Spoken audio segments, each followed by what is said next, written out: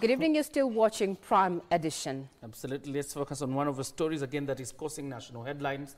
And motorists found violating traffic regulations are set to soon receive instant fines. President William Ruto, presiding over the launch of the National Road Safety Action Plan for the next 5 years, directed relevant agencies to decisively tackle corruption and impunity on our roads, cited as the main contributors to road accidents. The launch of a 5-year road safety action plan comes amid concerns over the influx in road fatalities.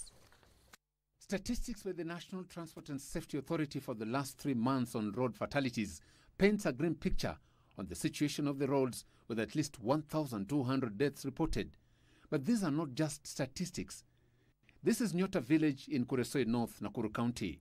This family has bore the brunt of the increase in road carnage after 7 members of the same family perished in a tragic road accident along Mombasa Road. The somber mood telling of the extent of the problem. It is this reality that the 5-year National Road Safety Action Plan is hoping to cure. The launch of the plan by President William Ruto in Nairobi sets the stage for radical measures to stem road accidents. Waziri, please, instant fines, 90 days is too much time for you to wait. President William Ruto, in pledging firm action against road traffic violators, directed government agencies to clamp down on those involved in bribery and the culture of impunity on the roads. We all know how the contribution of corruption aids overspeeding, reckless driving, drunk driving, and allows those who commit these crimes to escape. Transport CS Kipchumba Murkomen was also asked to ensure a drastic reduction in road fatalities. The numbers have not been coming down.